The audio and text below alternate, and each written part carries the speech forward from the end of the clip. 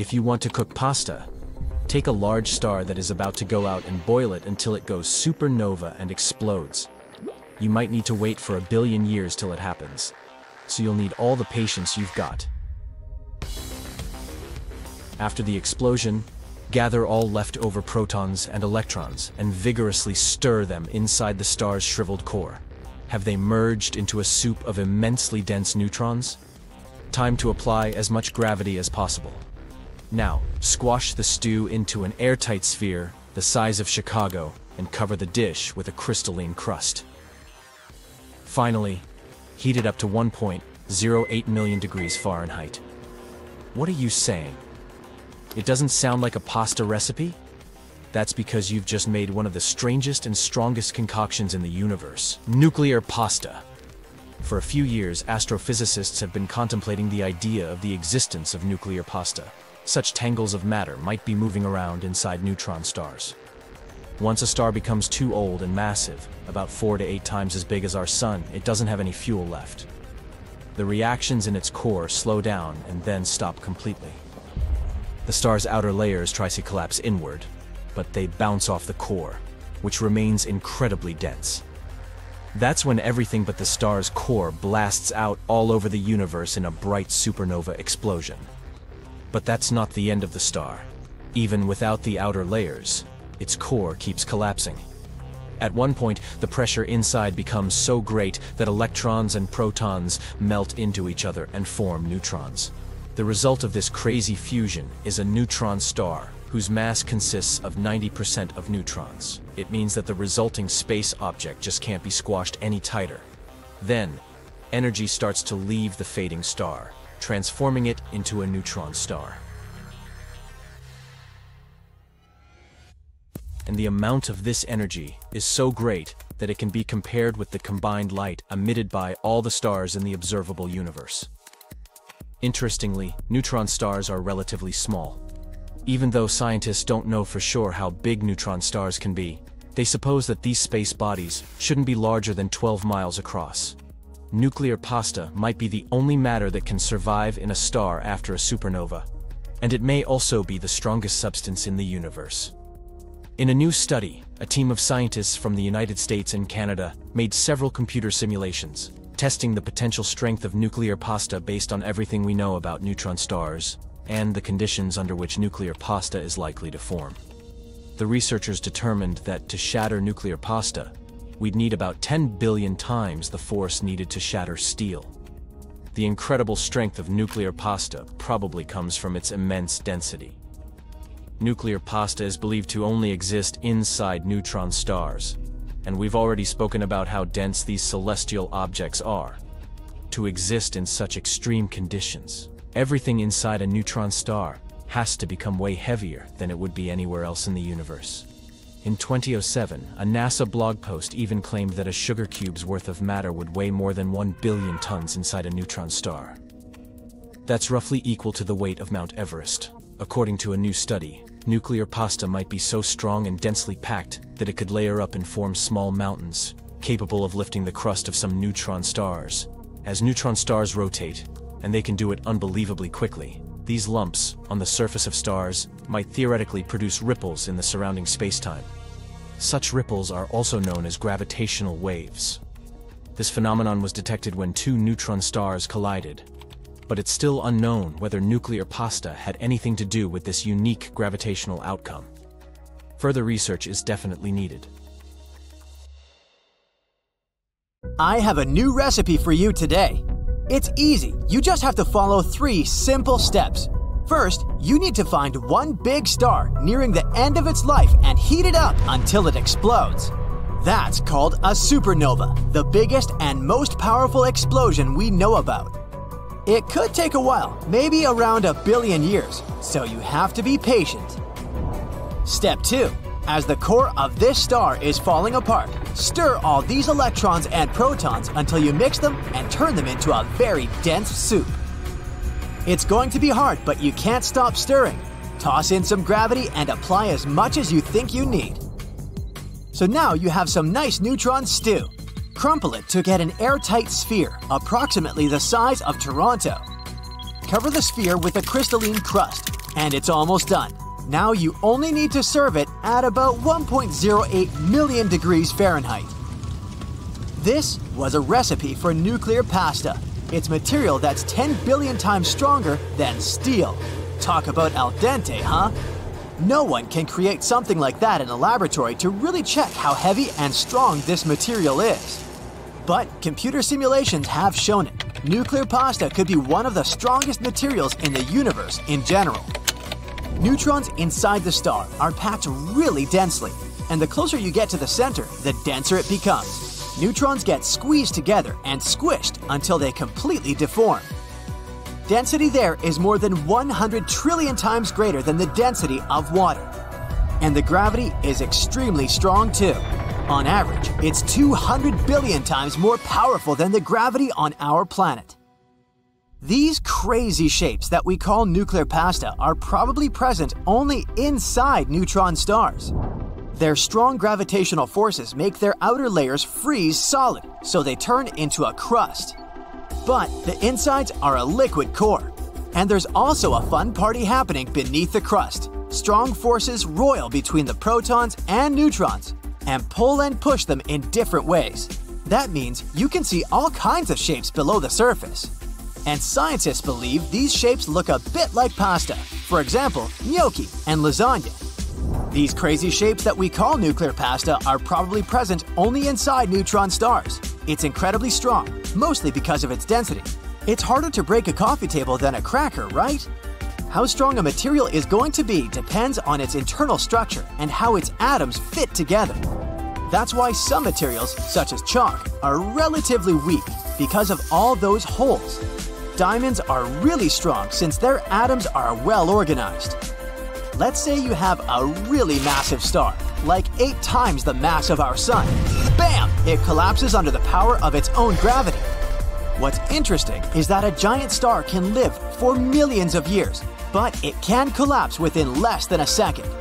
And as a result, you get the whole mass of this giant star, but in a very compact core that's around 12 miles across.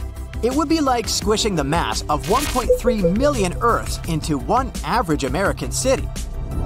These are extreme conditions, and to be able to exist in such conditions, all matter inside a neutron star becomes way heavier than it would be in any other place in the universe.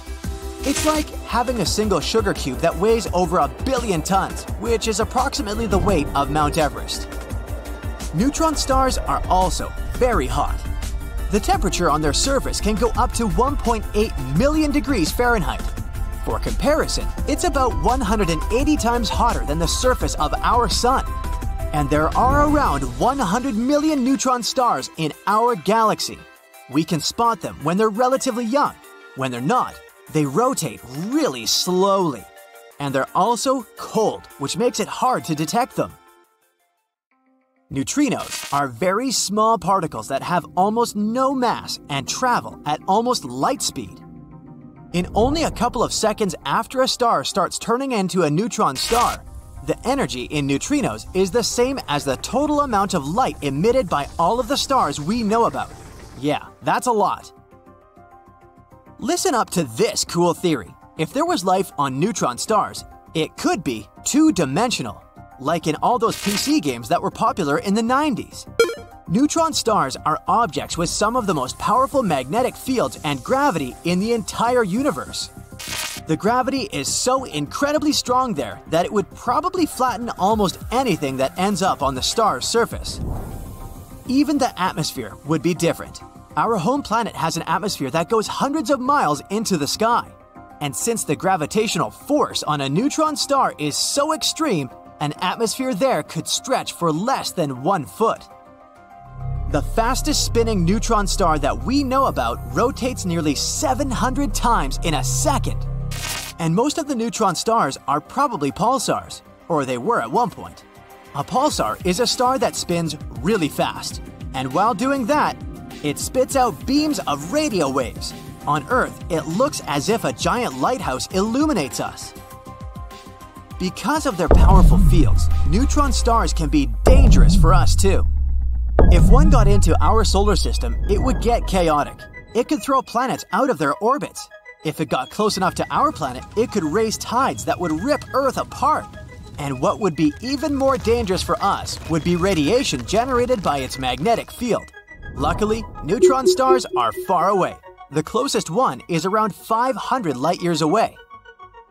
There was an interesting case where scientists studied two neutron stars producing strong gravitational waves. Two different stars here went through supernova explosions and left two extremely dense cores, neutron stars, behind. Scientists assumed these stars were going to merge, but they did something else instead. They were so close to each other that gravity pulled them together. They merged and created a black hole with one of the greatest mass we've ever found. Black holes and neutron stars have something in common. They both appear after stars finish existing, but black holes form when bigger stars explode. They're both extremely dense. You already know that not even light can escape a black hole because of its extreme gravity. Since they form in a similar way, some experts even say that neutron stars are failed black holes. Black holes are space objects that can create huge amounts of energy, although they don't produce any. But when two of them collide, there's more energy than all of the stars in the universe produce together. Black holes emit it in the form of gravitational waves. Most galaxies have one supermassive black hole in their center. Some of them are active, which means they shoot jets of different materials out of their centers. But most of them are quiet, sort of hibernating and waiting for some space object to come closer to feed on, like some hungry predator lurking in the darkness. So if you dropped something, let's say your keys, into a black hole, it would pull it inside before you even realize what's happening. Its extreme gravitational pull actually warps up space and slows down time. It would tug the keys closer and closer. After a while, they would go through an accretion disk surrounding the hole. This disk consists of space materials like gases, dust, and even rocks that circle inward around something we call the event horizon, which is basically the point of no return. Once your keys got inside, there's no chance you would get them back. They would probably end up being super stretched, or as science says it, spaghettified.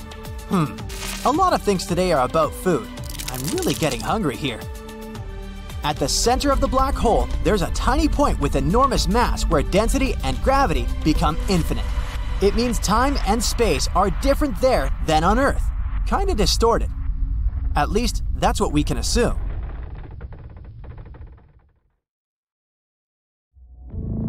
Recently, Chinese scientists discovered something interesting on the moon, an unusual crystal. Moreover, they found out that this crystal contains an element that can literally replace nuclear fuel. Let's find out more. The composition of the moon has long remained a mystery to us. Half a century has already passed since the Apollo mission. Unfortunately, we haven't traveled to the moon much since then. So it's not surprising that it's not so easy for us to study it. But recently, we've made a breakthrough in this area. In December 2020, Chinese scientists sent the Chang'e 5 probe to the moon. The mission was named after the ancient Chinese deity of the moon, Chang'e. Quite poetic, isn't it? Anyway, after the probe went to the nearest side of the moon, it spent several days digging through the surface and rocks and then returned to Earth. In total, it collected about 4 pounds of various lunar rocks, like basalt, solidified lava, and so on. And yeah, maybe it doesn't sound too impressive, but it's actually a mini breakthrough. After all, we hadn't received any lunar samples since 1976. And these samples are very important for learning the history of our world. We've been struggling for many years to find out, for example, how the moon was born at all. Yes, there were a lot of theories, but we still couldn't find any proper evidence for any of them. But thanks to the latest missions and some computer simulations, scientists finally found out the truth. The moon was born when some random dwarf planet crashed into our Earth many millions of years ago. This dwarf planet was slightly smaller than Mars. The fragments of the Earth went into space, but some of them stayed in our orbit. Then they stuck together and formed the moon. It sounds horrifying, but in reality, the birth of the moon was the best thing to ever happen to our planet. If it weren't for this beautiful satellite, all our oceans would be small puddles. Life wouldn't have appeared on Earth at all. So this is already an amazing discovery, but that's still not all. Studying the collected rocks, scientists from the Beijing Research Institute discovered something unusual, a rare lunar crystal. Looks pretty boring, doesn't it? Just some tiny transparent monocrystal about the thickness of a human hair. We've already found such things on the moon before. These crystals were formed as a result of volcanic activity, just like some garnets on the Earth. And yep, the place where they discovered these crystals also suffered from volcanoes 1.2 billion years ago. That means that this tiny baby is over 1 billion years old. But that's not the most important thing. It's the fact that this crystal is made of a unique material, the one that we've never seen before.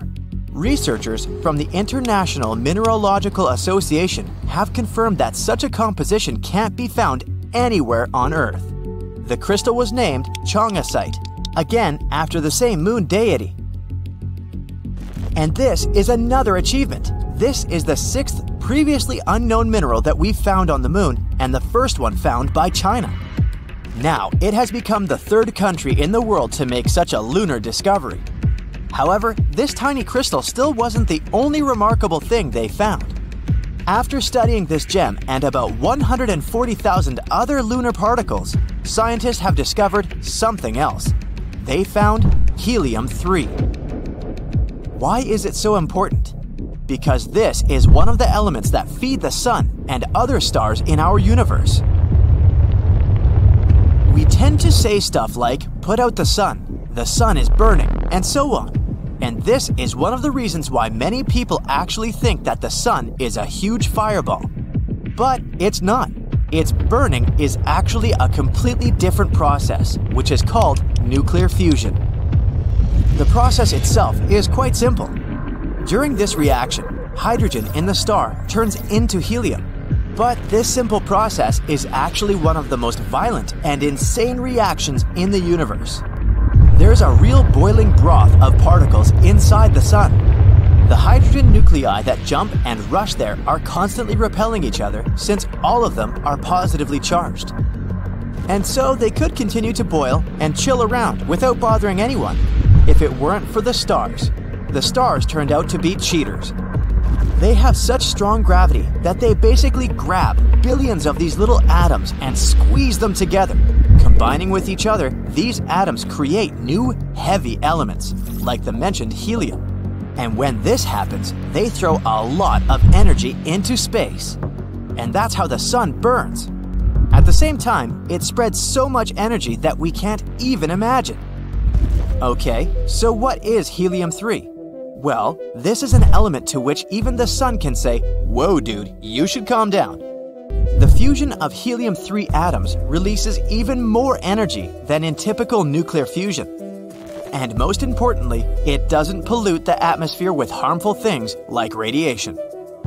We have very, very little helium-3 on Earth. Its prevalence in our atmosphere is about 1 in a million. And besides, it's constantly trying to escape from us back into space. Probably feels some bad vibes from us.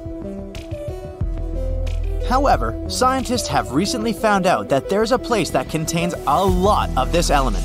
Yep, you guessed it, it's the moon. We think that there's more helium-3 on the moon than on Earth because of the solar winds. The sun has been hammering on the moon with its helium-3 for billions of years, so now it's all over the place. It's still not too much if you compare it, for example, with Jupiter or Saturn. But don't forget how much energy it can release. For your information, with only 25 tons of helium-3, it's possible to provide America with energy for an entire year. Now, there are 35,000 tons of it here on Earth, and more than 1 million tons on the moon. Only these sources could feed the entire US for thousands of years. So basically, in the future, helium-3 may become a new source of fuel. And it's better than nuclear fuel in basically everything. Helium-3 won't leave any harmful waste and radiation. It's more powerful and not that dangerous. In other words, this environmentally friendly and efficient energy could be a revolution for our planet. Sounds cool, huh? So, what are we waiting for? Grab the shovels, you might say. But there's a little problem here. Unfortunately, we haven't yet come up with anything as wildly strong and hot as the stars. To use helium-3, we need crazy temperatures and pressure. We need a thermonuclear reactor, and we have no idea how to build it, yet. And even if we could heat it up to such temperatures and get the needed pressure, we still don't really know how to handle helium-3 correctly. Therefore, even if we have an infinite amount of helium-3, we still won't be able to use it. But still, there's a great power behind helium-3, so it's not surprising that different countries have already started a race for nuclear resources. Now that Chang'e 5 has discovered a new helium-3 deposit on the nearest side of the moon, this race can become downright global. For example, China already plans a new lunar mission in 2024, Chang'e 6. During this mission, they want to collect the first samples from the far side of the moon. As you can see, finding this lunar crystal was very important for us. These crystals can help us find new ways to create helium-3. And if we manage to do that, humankind will enter a new era. But to do this, we still have to solve a number of problems. How to deliver a bunch of these lunar crystals to Earth, how to make them produce energy, and so on. Let's hope that in the future these issues will be resolved and we'll find a way to produce clean, safe, unlimited energy. How much would a pinch of sand be worth to you? How about without the elements of gold or platinum mixed into it, just moon dust? A recent auction sold it for $500,000 for literally just a pinch of what's on the moon. But this apparently valuable minuscule amount of dirt was valued purely on its historical relevance. That pinch of sticky moon sand was from a small pouch that was collected by Neil Armstrong on the Apollo 11 mission in 1969. It was a huge piece of human history and a physical reminder of when man first landed on the moon, something taken from a place that no one else has ever been able to. Selling something from the moon opens a whole new debate around the legality of owning, using, and selling space resources from unclaimed parts of the solar system. Currently, the world abides by the 1967 Outer Space Treaty, which depicts the foundations of modern space law. This treaty, established so long ago, didn't predict the lucrative use of outer worlds for resource utilization. Although this treaty prevents anyone from claiming ownership of any new worlds, the potential value of these unclaimed territories is priceless. The moon is not only a stepping stone for future exploration into outer space, from which moon bases and possibly moon cities will one day thrive. For this purpose, humans will need to develop shipping bays and factories to support carriers to cross into new worlds. This project will need some good investments. Mining stations will provide the economy of the hypothetical moon city. There will be infrastructure and transportation to the moon and back again. All of this will cost a lot, way more than a reminder of when man first walked on the moon. So, apart from moon dust, what else could be valuable on the moon? There is value in the resources on the moon. We don't know the exact numbers, but it's estimated that there is more than was thought in the past. The Earth's natural satellite is believed to be abundant with iron, nickel, and cobalt, amongst many more. These minerals provide the potential for building Moon City itself. Just as in human history, cities around the world are a reflection of what resources are in abundance in their surroundings, and Moon City will be the same in that way. A gray city, walls made with metal, iron dust, and a lunar sand concrete, with great windows made from the unlimited sand available. The moon is also rich in silicon, an important ingredient in producing solar panel arrays. There's calcium to be used to fabricate the silicon-based solar cells, along with other ingredients found there, like titanium oxide, iron, and aluminum. The long dormant lunar magma ocean residing under its surface holds magnesium. It's especially prominent within the lower crust and is useful for many purposes, most importantly for alloys with expected space travel. The production of steel requires many sources of carbon. crucially important for supporting the mega factories and for the many thousands of ships that will be built. Numerous rare earth materials are used in everything electrical. They continue to be more valuable, and their production is more prominent as technology progresses, especially in electric vehicles and wind turbines. Although rare earth materials are abundant on our planet, you won't find them in many concentrated areas.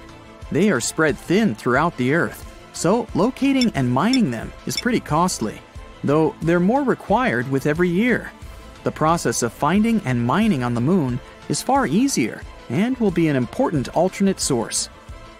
Nitrogen, along with carbon, are important elements to support human colonization and farming, and ensure that the Moon is not only habitable, but has a constant supply of food. We can obtain them within the Moon's outer crust, so farming is possible there within sealed biospheres. Mining metals is a difficult process, but the result is worth it, not only for their value, but also because of the valuable byproducts that you can get in the process of extraction. It can be oxygen, available for breathable air within the city, and hydrogen to ensure water for the plants and for drinking. Valuable resources will not only come from within the surface of the Moon. Its potential for solar power is so huge, it will ensure harvesting the solar waves to power Moon City. The fact that it lacks a thick atmosphere and that there's no interruption of weather patterns removes some major obstacles that are present on Earth. The energy created could be sufficient for all requirements on the Moon, and, in the short term, may also help solve many of Earth's power concerns. Extracting resources and manufacturing requirements will be significant as time carries forward. As Moon City is going to grow, and humans will reach further into outer space, it will require more and more energy. The output to factories and production on the Moon will become so elaborate that they will need alternate sources in reserve. Atom-powered fusion will be an important source of energy with no dangerous byproduct. It will be safer than the technologies of today that use uranium.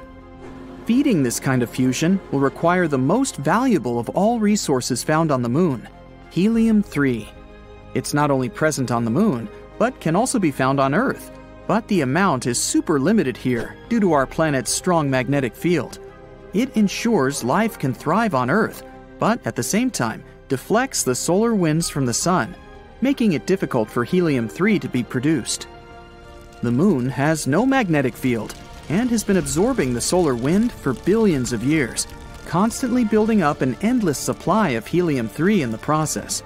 It absorbs the winds into the top layer of solid material on the Moon, also known as the regolith. The regolith is spread all over the Moon, and it makes the extraction of the helium-3 an even more valuable action. Mining it would also include mining all the other valuable minerals in the process. The value of helium-3 is so substantial that many countries and companies are determined to gain a foothold on the Moon. The value of this alone is within trillions of dollars. Some people believe the opportunities that helium-3 will give humanity are immeasurable. There will be unlimited energy providing millions of jobs in Moon City. That energy will also support the Earth's needs. Only 25 tons of helium-3 could power the United States for an entire year. This resource will provide the potential to power all of Earth for thousands of years, and have enough energy required to help guide humans further into space. It will enable the construction of spaceports around Earth, and allow for a more efficient journey from Earth to orbit. From there, people will be transferred to shuttles, destined for other locations throughout the solar system. The lengths of spaceflight will be reduced significantly, creating more frequent flights toward Mars. Further ports will be erected around its orbit, supporting new colonies to reside on its surface. Mining colonies with the support of endless energy will spread throughout the red planet, with more valuable resources residing within its red soil. This new age of colonization in the solar system will cause a domino effect as it continues to push further, advancing with every generation of vessels developed. Travel will get more and more efficient as the helium-3 will continue to assist in advancing the technology of spacefaring ships. Outposts of all purposes will develop on the moons of Jupiter and Saturn. from researching for potential habitability for life on Europa or Enceladus, to continuing the tradition of extracting valuable resources in every location.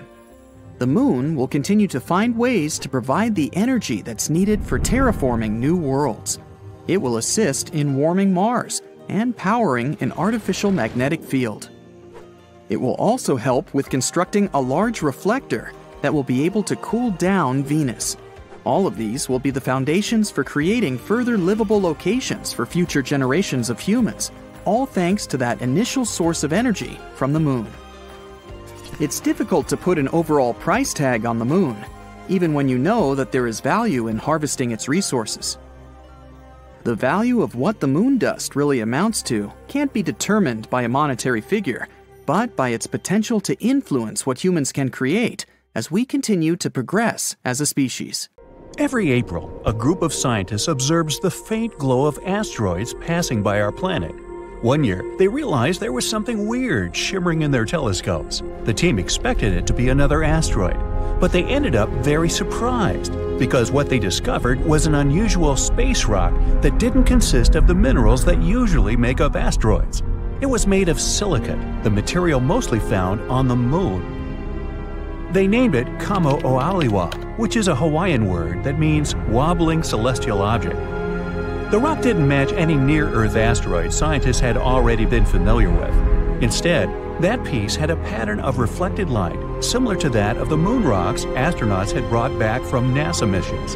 This fragment turned out to be a quasi-satellite, which is a kind of asteroids that orbit both our planet and the Sun. It repeatedly circles Earth and has a quite unusual tilt. That's the reason you can only see it in the night sky once a year. The fragment is pretty shy, too. It never gets closer to our planet than 9 million miles.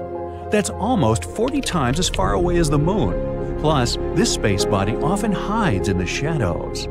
Scientists have figured out the piece won't stay in this orbit for a long time. It probably arrived at its current position about 500 years ago, and its orbit is likely to change in the next 300 years.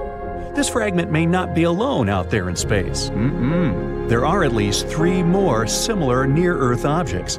They may have all come from the same place.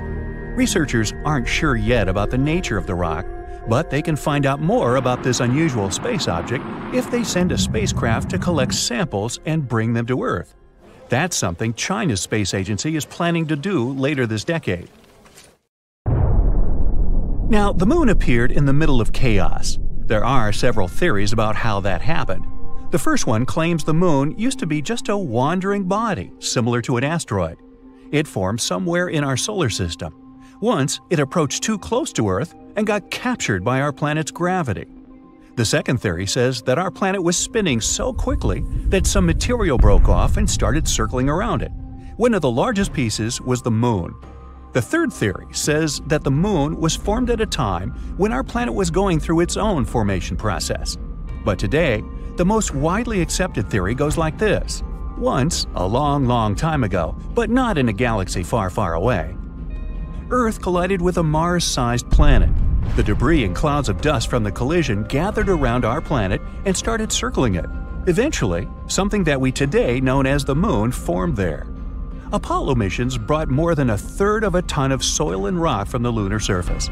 These rocks showed that the Moon had mostly the same building materials as our planet. This might mean they have a common history.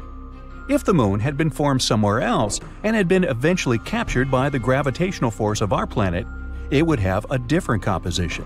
Also, if it had been created at the same time as our planet or had once broken off, there would be the same minerals on both the Moon and Earth. But the minerals on the Moon contain less water. Plus, our planet's natural satellite is rich in materials that form fast at high temperatures. Now, the Moon isn't the only space body in the solar system with a mysterious past. Hippocamp is Neptune's moon, discovered in 2013. It's the smallest moon of this ice giant, a mere 21 miles across. It's very close to Proteus, the biggest of Neptune's inner moons. And no, Hippocamp is not a place for big African mammals to spend the summer. Scientists think Hippocamp probably formed from debris after Proteus collided with a comet. If Hippocamp had entered Proteus's orbit from some other place in our solar system, the bigger moon would have either swallowed it or booted the tiny moon away. But not even Proteus itself is among the first generation of Neptune's moons. It was formed from the remains of the planet's earliest system of moons. Those first moons were destroyed when Neptune captured Triton, currently the largest of its moons. The main evidence proving the collision was likely to happen is the fact that Triton circles around Neptune backward, unlike other moons orbiting the planet. Neptune captured Triton from the Kuiper Belt. That's an area filled with icy objects and rocky debris stretching beyond Uranus. That means Hippocamp is a third-generation moon, kind of like a second cousin twice removed or something. Now, the Sun also had a turbulent past. Our star appeared about 4.6 billion years ago. It's hard to study its early stages of life since that happened 50 million years before our planet was even formed. But recently, a team of researchers has discovered crystals that are over 4.5 billion years old. Hidden deep within meteorites, they've revealed some things about the past of our Sun. Before the planets were formed, our solar system had consisted of a central star and a massive disk of dust and hot gas spiraling around it. As the dust and gases cooled down, they turned into minerals, including the crystals found in the meteorites that landed on our planet. Those ancient materials were irradiated, unlike some younger substances. Researchers think something might have happened to the Sun after those crystals were formed. Perhaps the activity of our star was less intense then. Or maybe, for some reason, these younger materials couldn't travel to the areas where irradiation was possible. Dwarf planets give us a chance to sneak a peek into the ancient years of the solar system. Around 4 billion years ago, Jupiter's, Saturn's, and Neptune's gravitational forces joined. They sent asteroids and comets hurtling across the solar system, making them collide with different planets. All the dwarf planets from the Kuiper Belt, for example Pluto, Eris, Haumea, Makemake, have their own moons that likely formed after some powerful collisions. Icy debris in orbits similar to Haumea's, for example, can prove the theory of an ancient collision. The debris it created simply didn't have enough energy to float away from the dwarf planet's gravitational pull. Ceres, another dwarf planet, has ammonia-rich clays on its surface. Ammonia isn't stable at the temperatures prevailing on Ceres, but there's plenty of this substance in the outer solar system. It means that Ceres was probably formed in those outer parts and got kicked inward. After all, the gas giants were migrating a lot at those early stages of the solar system. Or the dwarf planet could have formed in an asteroid belt, and ammonia somehow, let's say after a powerful impact, appeared on the dwarf planet. Ceres might help scientists understand icy moons better. The ocean floor on Earth has a high concentration of carbonate minerals, and some parts of Ceres have them too. This means this dwarf planet is like some sort of fossilized ocean world. Many exoplanets, a term used for planets outside the solar system, have also gone through pretty intense collisions in their early stages. This double star system is more than 300 light-years away from us, and its stars are at least 1 billion years old. Even though it's not young, this system still shows some signs of swirling clouds of dusty debris that haven't cooled down yet, which isn't something you'd expect from a star system of this age. This debris is still warm. It means there might have been a strong collision of two planets or some other space bodies of similar size in that region and relatively recently. So hey, everybody just simmer down. Dust particles circle around a young star. They stick together and grow bigger with time. That's how planets form. The leftover dust often settles in some distant cold areas. An example in our solar system is the Kuiper Belt. It's located far away beyond Neptune. As solar systems evolve, those particles keep colliding until they're so small they end up being pulled into nearby stars or kicked out of the system. Uranus spins on its side if you compare it with the rest of the planets in our solar system, and the only way we can explain it is a powerful collision in the past. Something much bigger than a regular comet or some other space body of similar size likely hit Uranus and knocked the planet on the side. It was probably a planet twice the size of Earth. It could be a protoplanet. This is a space body made up mostly of ice and rock that orbits a star and is likely to develop into a planet sometime in the future. Anyway, the fallout from the impact smothered the core of Uranus. It prevented the heat inside the planet from escaping. This might explain why Uranus has extremely cold temperatures on its surface. Man, bring a jacket and a blanket. You've been training for this for years. You know you're ready. You're standing on the door's threshold. You take a deep breath and bravely open it. You jump outside the International Space Station and into the vastness of space. "Ah, this never gets old," you say on the transmitter device. You feel like a feather whenever moving through space. Except for the suit, of course. It's true what that guy told you one day. Astronaut suits limit your body's movement by 20%. For you, that means you've got a 20% higher chance of being clumsy in outer space, which is never good odds. There's not a lot of room for error during a spacewalk. You finally get to the docking port. You look around and see the part of the station that needs fixing. This is where other space shuttles dock when they come in from Earth or other planets.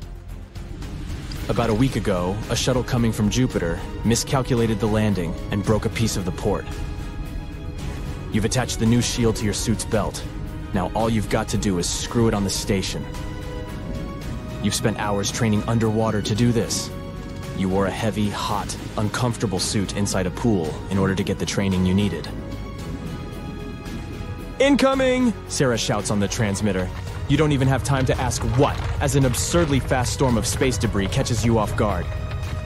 It shakes everything around you. You try to hold on tight to the strap that's keeping you safe, but oh no! A piece of debris just hit your helmet shield. "Come in, Bob, are you okay?" Sarah asks you through the radio. You got a bit shocked by the impact, but everything seems fine. The meteorites are finally gone, so you can focus on your task now. You pull the rope that's connecting the new docking shield closer to your body, but the other part of the rope has nothing on it. Zip. Nada. "Oh my," you think to yourself. Come in, Sarah. We have a lost shield. I repeat, we have a lost shield." This is a pretty serious situation, and you are aware of it. Anything that falls into space can go into a collision route with the International Space Station or with other space vehicles. You try to remember your training, but your mind goes blank. This is worse than that one time you broke your girlfriend's favorite ceramic jar. Sarah, the other astronaut who's with you on the ship, is shouting words on the transmitter. "Oh no, Bob. Tell me you didn't do this. This is a total catastrophe. I'm coming outside." You spot the shield under the ISS. It's the size of a medium-sized car door, and it's moving quite fast. Here's what can happen in this scenario. The shield could head back down to Earth and break into the atmosphere. It would probably catch fire and disintegrate on the way down, but anyways, it would make NASA and you look pretty bad. The other option is the car door-sized shield gains momentum, and it orbits all the way to hit the ISS, and you for that matter, or some satellite that happens to be in a similar orbit. Here's the thing. If you ever thought that space was an infinite void, you got that part wrong. Since different countries started to build equipment strong enough to travel in space, space has been more crowded than ever. Not with people, but with satellites, asteroids, and space debris. You were surprised when you learned that Earth receives meteorite showers every single day, but they're so small that no one on the surface of the planet notices it. They usually turn to ashes before hitting the ground, but that's not all. What just happened to you on this mission has happened on several other missions before. Astronauts keep losing stuff in outer space. So much so that NASA had to create a division to track down and monitor the orbit of all debris that is just floating carelessly around. You couldn't believe it when someone told you that there are over 23,000 softball-sized pieces of debris roaming around in space, and if we're talking about smaller objects, then that number goes up to 500,000. As you were about to unstrap yourself and dangerously venture through outer space without any protection, you notice Sarah has beat you to it. You can't let her do this alone, so you decide to tag along. FYI, this is against every NASA handbook and training you ever received in your life. But you think, if this works in sci-fi movies, it must work for us. Even though we all know that's very far from the truth. Sarah's close to the debris shield, but her body weight makes her orbit in a completely different direction. Okay, you think to yourself, this is your turn to shine and be a hero. You try moving your arms like you would do underwater, but there's no friction in space. Duh. You can't butterfly swim your way to rescue the rogue equipment. You try to contact Sarah, but she doesn't come in. I guess you're on your own now. For some reason, you start to orbit in a similar route as the floating car door shield. It must be the amount of stuff you've got strapped onto yourself. Or maybe it was the breakfast burrito you had that morning. You feel like you're George Clooney in the movie Gravity. No, better yet, you feel like Obi-Wan Kenobi. Yes, you're feeling as strong and powerful as a Jedi right now. You keep your hands stretched before your body, hoping you'll gently collide with the space debris. And 3, 2, 1, and the landing was successful. Just joking, but yes, you managed to dock onto the debris. Hooray. Now what? You think? Guess you needed to have gone through that plan of yours a little bit more, huh? You still have no way of steering the debris. And now, you have no way to contact Mission Control and tell them the object, and yourself, are en route to somewhere. Don't get scared. You didn't come this far to get scared. What's the best thing you can do? First, take a mental picture of the Earth. It never disappoints from up here. Then, you try to play out the possible scenarios that could happen in the situationship you're in. Your normal body weight would not be enough to get you out of Earth's orbit. In the hypothetical scenario in which this did happen, you'd probably be vacuumed into Venus's orbit and spend a quite unpleasant period of your life around immense heat. Even though in Greek mythology, Venus represents love, there is nothing lovely about orbiting close to this planet, and you know this. If you got too close, your spacesuit would never be able to take on the heat. It's only made to sustain temperatures of around 250 degrees Fahrenheit tops, and Venus's atmosphere can heat up to 700 degrees Fahrenheit. But honestly, the worst-case scenario is much simpler than that. Your spacesuit could decide to drown your ears, nose, and mouth in water. Yup, this has happened on spacewalks before yours. You see, in order to keep your spacesuit chill and cool, the suit relies on a gallon's worth of water that makes up for a cooling system. This system, which is supposed to send recycled air into the back of your helmet, does leak sometimes. And since you're stranded in the middle of the big nowhere, you'd have only that nowhere to run. But wait, what's that popping up on the horizon? It's a modular space shuttle. You try shouting, but nobody can hear you outside your helmet. You wave with your hands. But it's coming straight at you. Finally, it took longer than I wished to find you, Sarah said. Apparently, she made it back to the space station just in time to catch you before you went definitely rogue. Guess I'll be losing some astronaut points for this little misadventure, huh? You say. And yes, you definitely will. On August 2, 1996, huge, mysterious patterns appeared on an agricultural field in Chiselden, England. No one knew what kinds of symbols those were and who left them. As soon as the local news reported this, people immediately began to make their guesses. The most popular version was a message from a civilization living on another planet. The first crop circles appeared in the 70s in many areas across the US and England. Some compared these symbols to the writings of the ancient Maya. Others thought those were messages about the approaching apocalypse. But few doubted that their authors were from another civilization. But that geometric pattern in Chiselden was different from all the others because of an event that happened 8 years later. In 2004, a man from New Mexico found a strange stone 11 miles from Roswell. The rock had the same pattern on it as the crop circle in Chiselden. It's worth noting that Roswell became a famous place after, according to rumors and legends, a spaceship from another planet crashed there. Therefore, when the farmer found the stone and posted its photo on the internet, many people thought it was part of that spaceship. The stone was perfectly smooth, and the pattern was applied with incredible precision. But the most remarkable thing was its magnetic properties. It rotated counterclockwise when people put the magnet next to its northern part. When they left the magnet near the southern side, the stone turned in the other direction. Computed tomography and X-rays showed that there hadn't been any elements inside the stone that could cause rotation. It was just a smooth piece of rock. But was the Roswell rock really part of a spaceship? To answer this question, we need to move to England, the year 1976. An artist named Doug Bauer met his friend Dave Corley and invited him to create an impressive performance. At that time, people only learned about strange patterns in the fields from some books and records. And of course, none of these cases had been confirmed. The two friends understood that all this was nothing more than myths. Therefore, they decided to draw a big pattern in a wheat field in Wiltshire. Now, they didn't expect this drawing to become so popular. Many newspapers began to write about mysterious circles. Hundreds of reporters filmed it on their cameras, and people watching TV were shocked.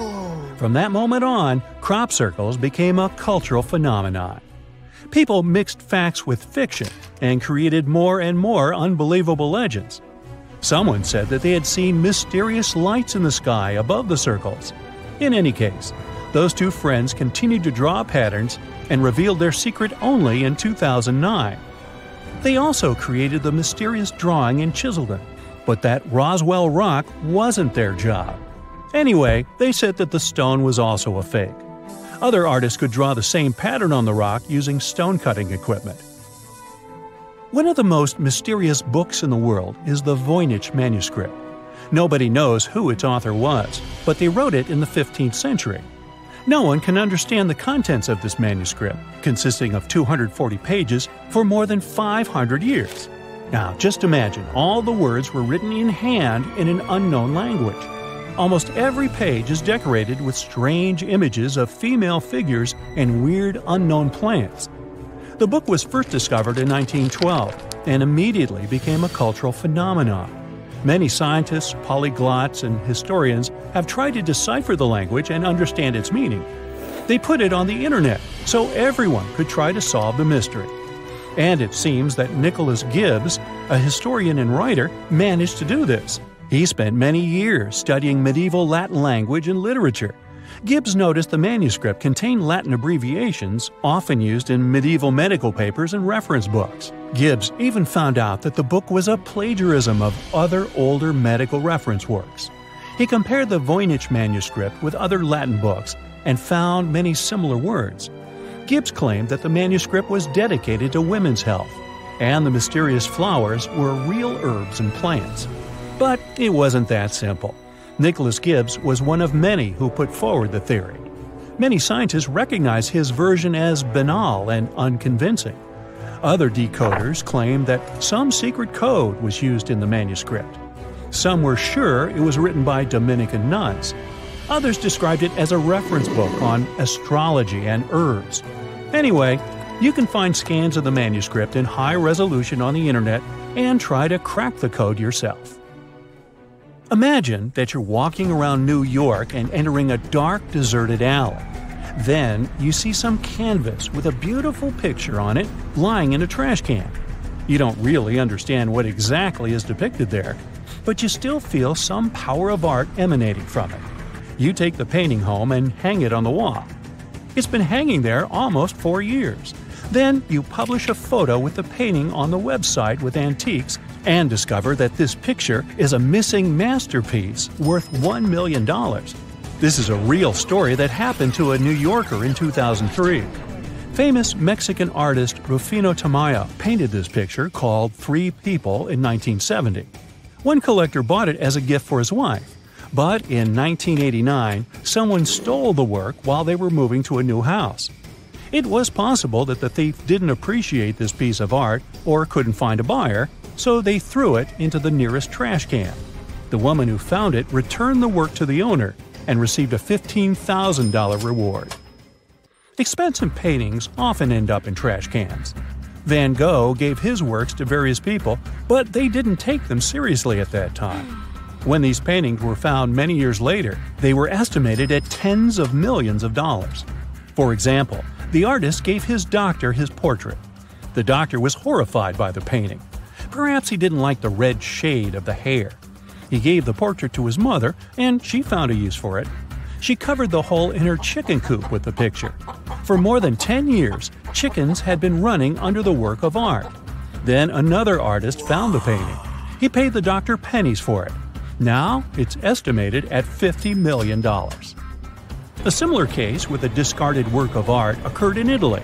A gardener who worked at the Ricciati Gallery of Modern Art was removing ivy from the building's walls and found a rusty metal door in the thicket. He opened it and got into a dark room. There was a garbage bag lying there. The gardener wanted to throw it in the trash, but decided to look inside first. And he found the lost work of famous artist Gustav Klimt. During the renovation of the gallery in 1997, someone stole the painting, Portrait of a Lady. It turned out that the thief had never taken it out of the building. Its value is estimated at $66 million. In 1901, collectors of sea sponges discovered a mysterious chest in the sea near Greece. There was a strange object inside, similar to a mechanical watch and the size of a shoebox. The finding attracted the attention of archaeologists. They quickly established that this item was created in ancient Greece about 2,200 years ago. They called it the Antikythera mechanism. Now it's in the National Archaeological Museum in Athens. Scientists have found out that this object is only 82 fragments, one-third of the original mechanism. It's still unknown who created it and how it works.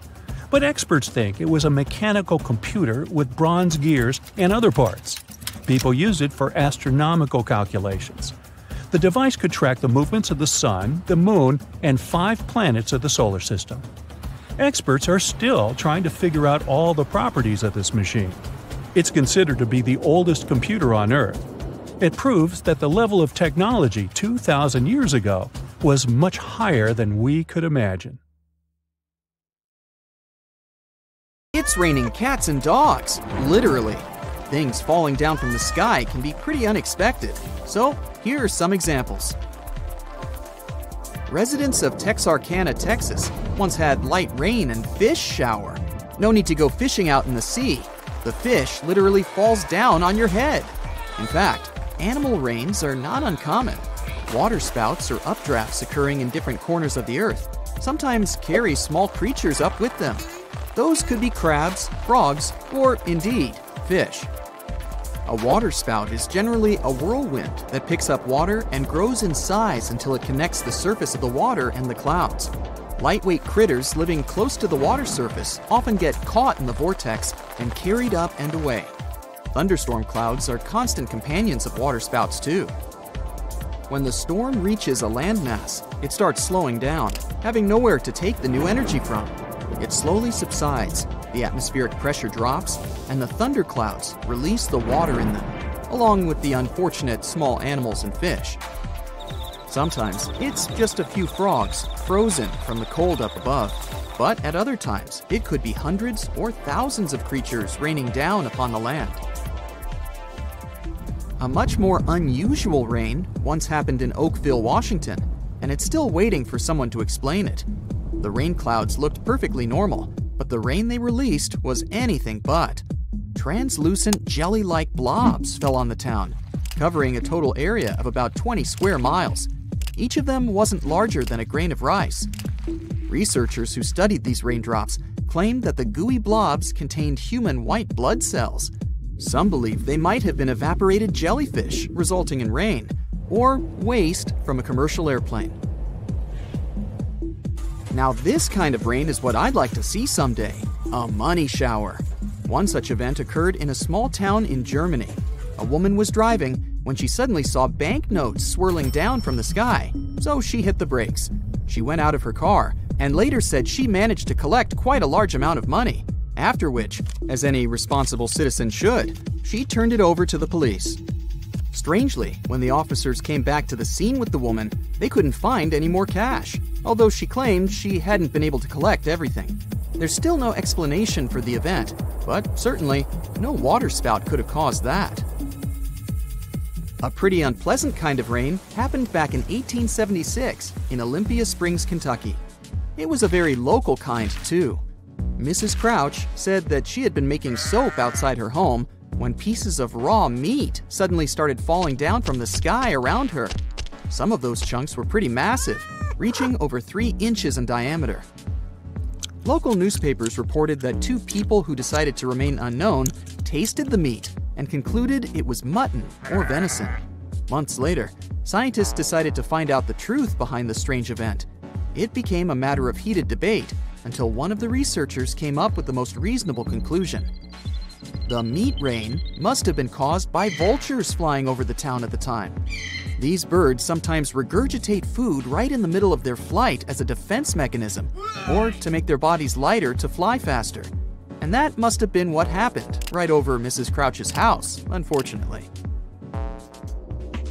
Something totally inedible, but no less sinister, rained down on several villages in India in the middle of May of 2022.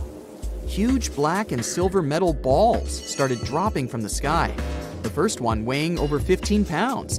Astounded residents watched in shock as it hammered the ground, scattering pieces of itself across the nearby fields. Similar balls later fell in the other two neighboring villages. Luckily, no one was harmed during the strange metal rain, but the issue remained. We're on Earth, and it usually rains water here. The local authorities weren't sure what it was about, but astronomers soon voiced a theory that it could be debris from a space rocket. One that fits the description had launched in September of 2021, aiming to put a communications satellite into orbit. Upon its re-entry into the atmosphere, it might have been damaged, causing several chunks of it to detach and fall down on the ground in India. Sometimes it rains birds, too. One such event occurred in Arkansas in 2010. Weather conditions might cause things like that to happen, but there are simpler reasons too. Loud noise and confusion, or even collisions with aircraft. In the case of Arkansas, it was the noise and flashing lights from the New Year's Eve fireworks. The show startled thousands of birds and made them start into the air. They were panicking and disoriented, so they collided with buildings, cars, and trees. Many of them eventually fell to the ground, making lots of people believe it was actually raining birds. Now, if anything could startle me out in the sky, it's a rain of spiders. And if you wonder whether it's a real thing, well, yes, it is. In Australia, spider rains actually happen quite often. They even have a name for this: ballooning. It goes like this. Spiders that can balloon climb up trees and tall bushes, trying to reach the highest point available in the area. When they've climbed up to the very top, they spin their web in such a way that it allows them to be carried by the wind. And there it goes, clutching the strands of the web with its tiny little feet. The brave spider lifts off into the air and flies to whatever awaits it out there. Normally, ballooning goes unnoticed by us humans because spiders don't travel in large groups. You might have a shocking experience when a spider suddenly lands on your face out of nowhere, but otherwise, it's a rare occasion to meet more than 2 ballooners at once. Still, when the weather gets particularly bad, with lots of rain or wind, thousands or even millions of spiders might decide it's time to move to somewhere friendlier and take to the sky all at once. That's when spider rains occur. Those who witnessed the most recent ones back in 2012 and 2015 say it looks like a snowfall. Spiders slowly drifting down on their web parachutes that settle on the ground and turn it white. Remember waterspouts? Well, those things can lift not only fish and frogs into the sky and make a spectacular show of them falling back on the ground. Golf balls sometimes become their cargo too. And I'm not speaking of golf ball-sized hail, but actual balls. The town of Punta Gorda in Florida witnessed a rain of golf balls in 1969. Newspapers reported dozens upon dozens of those things pummeling the ground and buildings for a short while. Since it's a coastal town with lots of golf courses, it wasn't hard to explain the event. A waterspout must have formed near the shore, traveled to some course, grabbed a few dozen golf balls, and then released them over the town. Rain can be pretty refreshing, as long as it's not mud rain. On April 12, 1902, the town of Easton, Philadelphia experienced an unusual shower. It made all those unfortunate enough to go outside take an actual shower and wash their clothes to boot. The raindrops looked dirty to the eye, and they were. People, buildings, and streets looked really wanting to take a good bath after it stopped pouring. The witnesses reported a considerable amount of dust in the air before the rain started, which probably explains the event. In 2011, a town in Scotland saw another weird rain variety. It was showered with worms. The rain didn't cover a large area. It seems only some local academy students were unlucky enough to get invertebrates falling on their heads while playing soccer. There was a significant change in the weather at the time, so scientists believe it might have resulted from some meteorological anomaly.